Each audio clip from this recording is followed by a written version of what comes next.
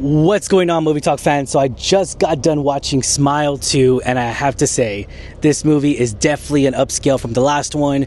More psychological thrills in here. Oh my God, there's so many psychological moments where you are just trying to figure out what is real and what is not.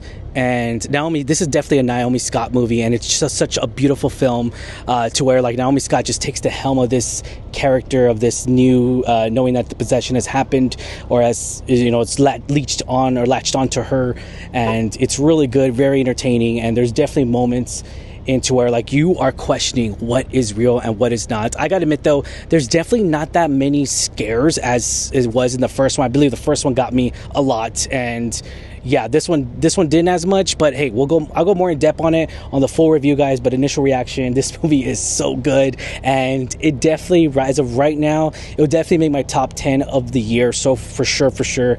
And Naomi Scott just killed it. Oh my God, she is phenomenal, beautiful, and she just killed it in this role, playing this superstar, almost like a Lady Gaga type kind of feel as character in this movie. But Naomi Scott, she's her own artist and actress as well, and she did a great job. Can't wait to see more movies out of her, and I cannot wait to see what you guys think. Let me know in the comments down below. What do y'all think? Did y'all love it, hate it? Let me know in the comments down below. And thanks for watching, guys. Don't forget, subscribe.